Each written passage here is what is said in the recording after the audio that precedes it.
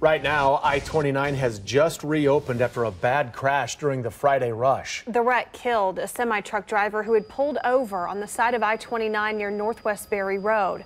Before police could get him safely back into that semi, he was hit. KCTV5's Emily Rittman is live near that crash. And Emily, this sounds just like a tragic accident.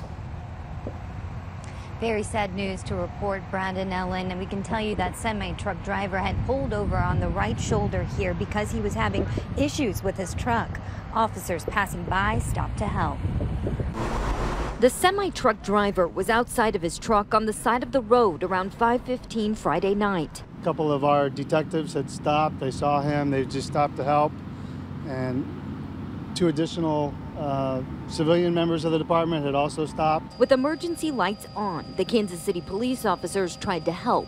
The detectives had instructed him to get back in just because of the danger of all the passing vehicles, and before he could get back in, that's when the other accident happened. According to the initial investigation, a police car driven by civilian members of the police department was hit by the driver of a second tractor trailer, pushing their vehicle into the driver. The civilian members were in the middle lane, slowing down just to give everybody more room, just to try to make it safer for them out there.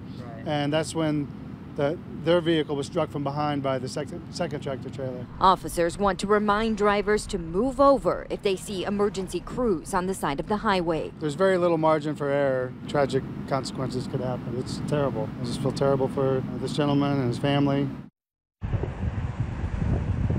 Now, you can see traffic moving here once again. This ongoing investigation shut down southbound I-29 for hours Friday night, and in fact, it just opened up around 9:45 this evening. So this is a very busy area in the Northland. A lot of people make their way through the intersection that was just tied up with traffic. So good news for those now. This traffic is able to move freely again, but this investigation is ongoing. So we will continue to bring you updates as they become available. Reporting live, Emily Rittman, KCTV5 News. Terrible incident. Emily, thank you.